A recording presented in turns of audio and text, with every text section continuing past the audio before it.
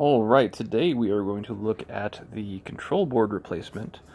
This is an RM27595 for an M806 or M830 stacker.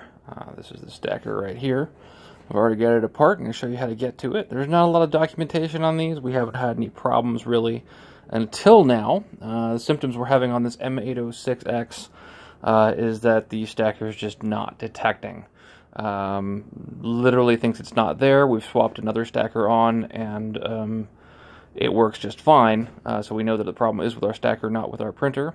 Since the power for these is handled by the printer, there's no power supply in the stacker, there's nothing else, there's really not a whole lot to them except for this wonderful control board here. These are not cheap, these are over $400. But if you want to rescue your $22,000+ stacker, that's what you're going to have to get. So this is the M806. This is our stacker. This is our simple stapler stacker that we use here. As you can see, we have a couple of them. And obviously they go on the M830 machines as well.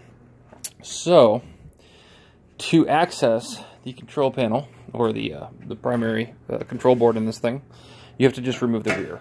The rear is pretty easy. It is 6 Phillips screws located here, here, and down here. Basically all the big holes in the back of this thing. From there, all you have to do is pull out on the bottom, and it will work its way loose. And then just watch out for these tabs up here underneath the diverter.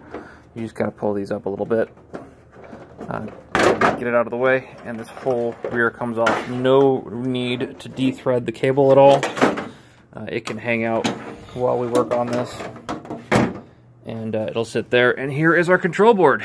From here, we are going to replace about 35 different connectors. Make sure you ground yourself, and make sure everything is firmly seated prior to powering it back up again.